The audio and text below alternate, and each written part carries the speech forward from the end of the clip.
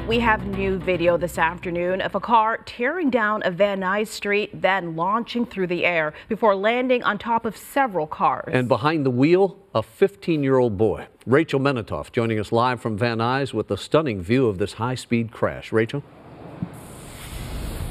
Rick, Karine, according to the police report, the driver was also unlicensed and uninsured. Two other teenagers were also inside the car and are critically injured. You can see the aftermath from this crash here behind us. The driver plowed into this subway patio and then flipped over onto several parked cars in a family's driveway. It's certainly left behind a trail of destruction for people who live and work in the area. Last night is in 1 second, my life is changing, you know.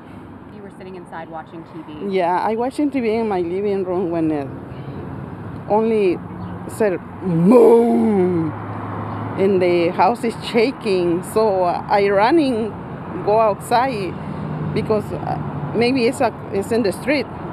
I say, and my husband, no, it's in my house. It's in here. It's inside.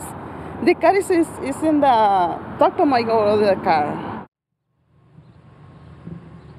We have stunning surveillance video of this high-speed crash from two different angles. The first is from a 3D professional detailing store, and it shows the car zooming by just before it loses control. This was taken around 10:30 last night on Saticoy, east of Sepulveda. A second angle from across the street also gives you an idea of the speed with which this driver was going. Witnesses say the car hit a sidewalk or a bump in the road and lost control and flipped over.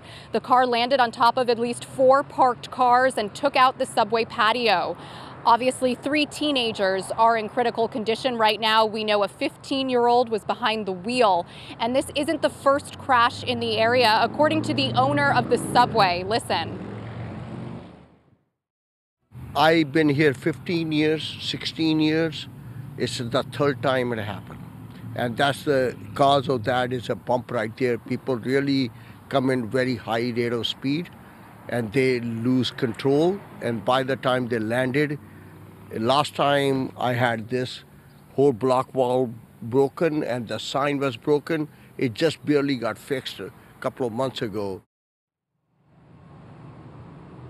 And residents say, unfortunately, this street, Saticoy, is known for its speeding drivers. They're hoping that this serves as an important reminder to slow down wherever you happen to be. It's not clear yet whether drugs or alcohol were a factor in the crash. That's, of course, going to be part of this investigation.